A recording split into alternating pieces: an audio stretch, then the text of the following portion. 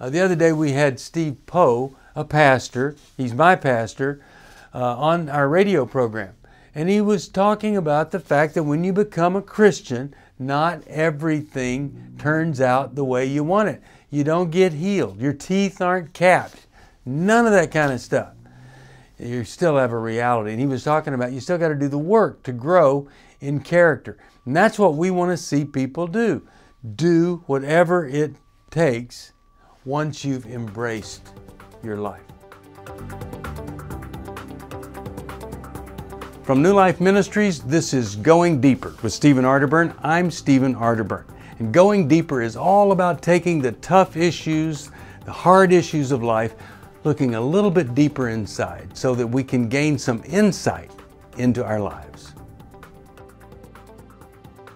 Hi there, thanks for joining me for Going Deeper. We're involved in a series. We're looking at 10 different choices that could really change everything in your life. It's called Healing is a Choice, and that means, well, 10 choices that could transform your life. Wouldn't that be an amazing thing? 10 choices to transform your life. Now, I don't know if this means anything to you, but there are only about 8 million of these books out there that look like this. A lot of people have been helped from this book. And Rick Warren, pastor out at Saddleback Church, says, Steve Arterburn has written a classic on personal healing. If you make these choices, your life will be transformed. And I think that, you know, the one that we're going to talk about today is really, really important. And it's the choice to embrace your life. Yeah, what is that? Well, a lot of times we deny whatever it is that's going on, and then somebody wakes us up to the truth, and we know it about us, but we don't do anything about it. We just kind of live with maybe a deeper awareness of a problem we have, but we've never said, this is who I am. This is me, and I need to embrace it. I'll give you an example. Chuck Colson committed a crime in the Watergate era, and he went to prison.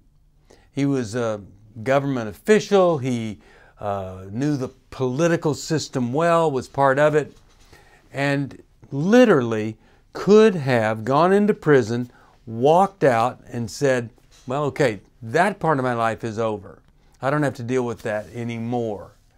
And then maybe people would have forgotten about that. But he didn't do that. He embraced his life as a prisoner and felt so much compassion for the other prisoners. He related to them rather than what a lot of people do, say, I'm not like them. He embraced the fact that he was being punished in prison. And he walks out of there and establishes one of the greatest ministries ever, Prison Fellowship.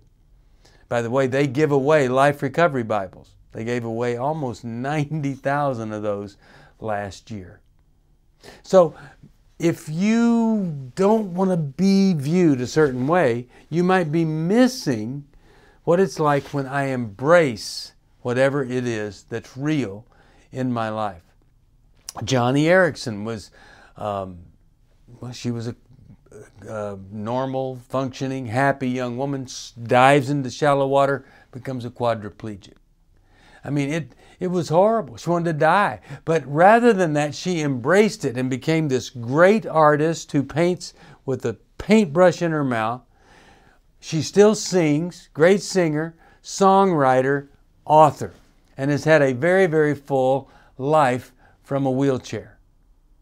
But if she didn't embrace this reality about herself, that would have never, ever happened. And what a pity that would be. So embracing my life, I'm saying this is who I am, these are the problems I have, this is what I need to deal with. Now the big lie is, if I act like I don't have them, they'll go away. Because, well, time heals all wounds, I might think.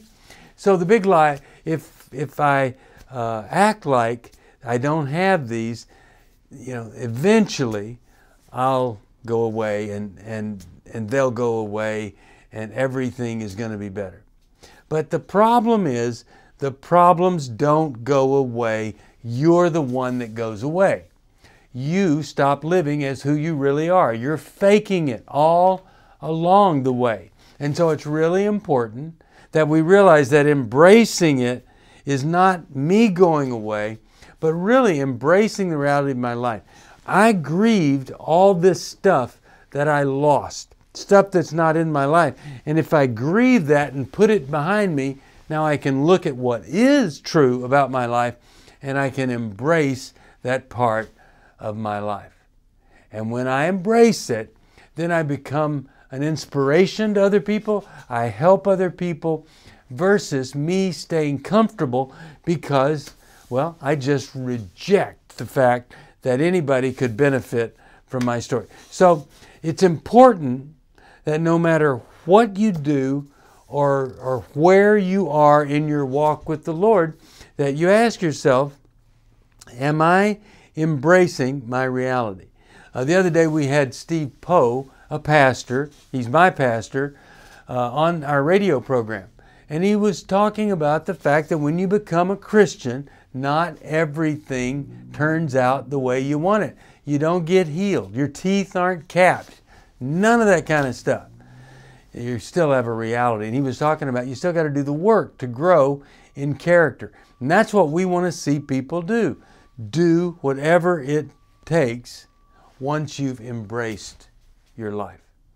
So grieving, I grieve whatever it is that is not there, that I've lost, and embracing is looking at what is there and saying, this is the life that I'm intended to live. And then you begin to live that life. It's pretty important, I think, that we grieve and then we embrace the reality of our lives. And when we don't, then we have a tremendous opportunity to miss out on some of the blessings of God or the blessing of being whomever God felt like that we should be. So, hope that's helpful to you. That's choice number 6. We'll do number 7 next time. And, you can always call 1-800-NEW-LIFE to be part of what we're doing. One of our workshops, one of our seminars, or just get the app, the New Life app at the App Store, and listen to our program every day. We want to be there for you, but you have to either pick up the phone or you have to turn on the radio or the television to hear us. Thanks for joining me. I hope and pray something I've had has helped you, because when we embrace things, God does a miraculous job of making it seem like it was meant to be all along. Well, wouldn't that be amazing if everything you did, it kind of looked like it was meant to be eventually, because you're living a surrendered life to our Lord. Well, that's it. Hope and pray something I've said has made a difference to you. And God bless you. And I'll see you next time. Thank you for joining me for Going Deeper. I hope something I've said may have helped just a little bit. If you have a question you'd like me to answer or comment, just email me at stevesocial@newlife.com. I'll see you next time. If you want to support Going Deeper with Stephen Arterburn, be sure to subscribe so you never miss another episode. And if you know someone who would benefit from this episode, be sure to share it with them. See you on the next Going Deeper with Stephen Arterburn from New Life Ministries.